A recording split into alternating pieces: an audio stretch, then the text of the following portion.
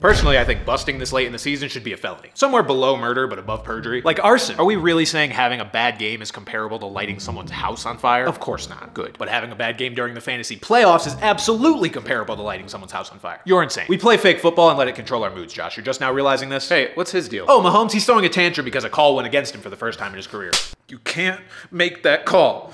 Not in that situation. Yeah, really sucks when ticky-tack penalties get called that can change the outcome of a game. Exactly, I'm glad you understand. You're denser than a cheesecake. You tell him, Jalen, and while I have you, do you think I could score a rushing touchdown every once in a while? But if you score, then how am I gonna score? Yeah, you're right, I hadn't thought of that. This is a toxic relationship. Yeah, it's nothing like me and Tyreek's relationship. No, that's toxic too. What do you mean, how? Ever hear of codependence? You can't function if he's not around. Although he could definitely function if you're not around, so I guess it's not codependent so much as you're kinda ass. Hey Tua, you got any advice for recovering after your head bounces off the turf like a basketball? CJ, what was your problem this week? I know you got hurt, but that was at the end of the game and the fantasy damage was already done. 3 points? Look, Tank Dell snapped his leg in half 2 weeks ago. Nico Collins shredded his calf in the first quarter like some low-fat mozzarella, leaving me to throw to Robert Woods against one of the league's best secondaries in terrible weather.